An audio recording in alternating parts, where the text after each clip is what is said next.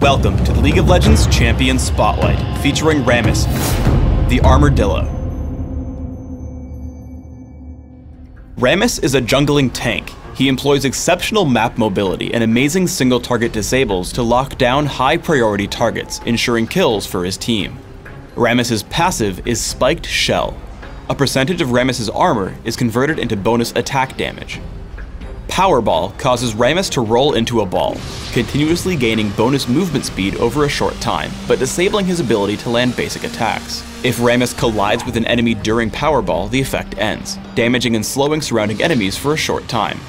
I take Powerball at level 2 and leave it at rank 1 until I've maxed his other abilities. Defensive Ball Curl gives Rammus significantly increased armor and magic resist for a few seconds. Additionally, any enemy who attacks Rammus while in Defensive Ball Curl is damaged in return. Also, Defensive Ball Curl and Powerball are mutually exclusive. Casting one of these abilities will immediately end the other. I take Defensive Ball Curl at level 1, bringing it to rank 3 by level 5, leaving it there until levels 12 and 13 for the last 2 ranks.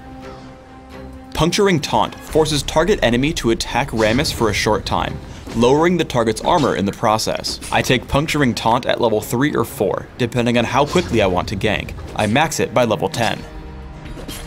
Rammus's ultimate is Tremors. Tremors damages all nearby enemies, including structures, every second for a few seconds. As with all ultimates, I level Tremors at levels 6, 11, and 16. Rammus's early ganks are extremely potent, so I head to gank mid at level 4. Note 2 things. First, I start Powerball early. Because the movement speed bonus increases over time, the later you show up while still hitting the damage and slow, the better. Second, I make sure to come in behind Gragas. This means that his retreat is through me, and I'm able to land Puncturing Taunt even after he flashes.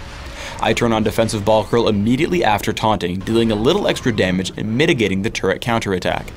It's important to note that attempting to clear major buffs without Smite ready is just asking for trouble. While you can get away with it if your opponents aren't paying attention, the crafty Gragas steals the Golem buff thanks to Explosive Cask and a ward. The same gank rules apply at any stage in the game. I wait in the wings until I see Gragas return to lane. I open with Powerball and get behind him, forcing him to collide with me with Body Slam. Puncturing Taunt pulls him back in after flash, and I edge forward to tank the turret for Vladimir with Defensive Ball Curl. Gragas dies again despite a heroic attempt to push us away with Explosive Cask. When invading the enemy jungle, always have your team sit in the brush. As Caitlyn walks up to their golem, she only sees Soraka. As soon as Shaco reveals himself, I flash to get into range for Puncturing Taunt. This move gets me just in range of her right as she flashes away, so she's locked up attacking me as Shaco picks up the kill. When diving enemy champions behind their turrets, check to see if you have allied minions on the way. Here my minions are the first to the turret, so I loop behind Janna, forcing her to burn Monsoon before I've even struck her. I push in with Puncturing Taunt, Defensive Ball Curl, and Tremors. While I'm able to deal significant damage underneath the turret, she manages to escape with Summoner Heal and Howling Gale. However, I just push back in with a new minion wave, focusing on Caitlyn. With Powerball I take my time leaping around her and dodging her Yordle Snap Trap. I always want to initiate first, as I'm best suited to tanking the enemy turret. With Puncturing Taunt and Defensive Ball Curl, we take down Caitlyn, and I lead the way onto Gragas and Janna, picking up another kill on the ladder. I attempt to disrupt Gragas and Udyr with Powerball, actually helping my team slay Gragas with a Puncturing Taunt as Udyr runs away. I attempt to chase with Powerball, forcing him to burn Flash to escape behind his minions. Onto Minion, Rammus works best as a roamer, taking advantage of his significant movement speed through Powerball, Boots of Mobility, and Speed Shrines. Even from early levels, look for teammates who are about to capture a point, just like Tristana here on the quarry. Thanks to my arrival, I'm able to lock up Gangplank and ensure that we take the quarry without worry. A small tactical note. Because Powerball begins cooling down after the effect ends, turn it off right before you start capturing points or the Greater Relic in the middle. Canceling the ability like this will allow you to reactivate Powerball quickly after finishing your capture. By investing heavily in movement speed through runes, masteries, and items like Shirelia's Reverie, Rammus can enable captures through picking off retreating enemies. After locking up Garen with Puncturing Taunt and then landing Powerball once he starts retreating, I lead my team in on Gangplank. While he has a small lead on us, I activate Shirelia's Reverie and tag the Speed Shrine. With the extra movement speed, I quickly grab Gangplank with another Puncturing Taunt, hitting Powerball immediately after the effect ends to prevent his escape. For runes, I take armor penetration marks, flat armor seals, magic resist per level glyphs, and either gold over time quintessences on Classic or movement speed quintessences on Dominion. These runes give me great early game damage for jungling or early combat, while also setting me up to tank late game and cover the stats I need most.